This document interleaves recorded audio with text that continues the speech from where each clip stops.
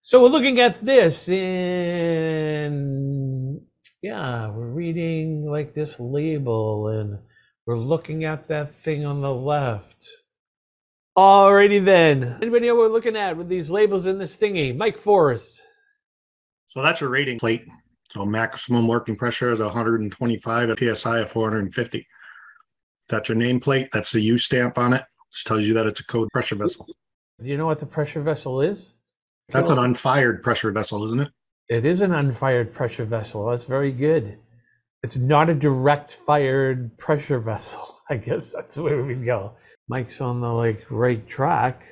There's this water line coming down into this little solenoid thing with this sensor. This sensor is sticking into these cast iron fittings.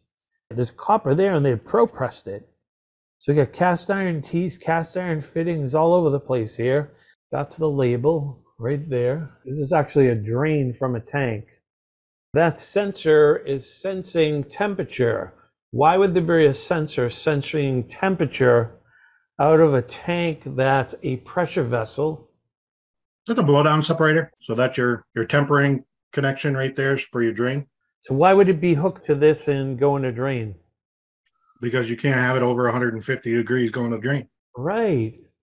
So it's literally going, hey, that tank's dumping water into the drain in 150. So this label is actually a label, and the picture you're looking at is from maybe Garrett McKinnon does. Is that a boiler blow-off tank? It is a boiler blow-off tank. Very good. Does anybody know what the thickness of the metal that is used to construct a boiler blow-off tank? 3/8.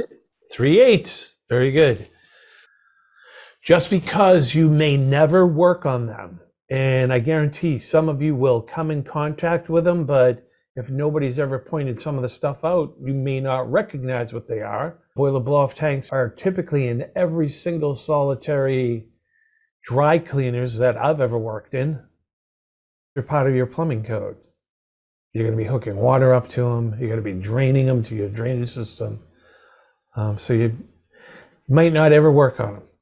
But as you see pictures like this, you see labels, you've read about labels, you've read about standards regarding pressures and pressure vessels. Even though this one's not a water heater, it's still a pressure vessel. Bad things can happen if somebody makes a mistake. So that's why it's designed the way it is, to hopefully minimize the bad thing that could happen. But there you go.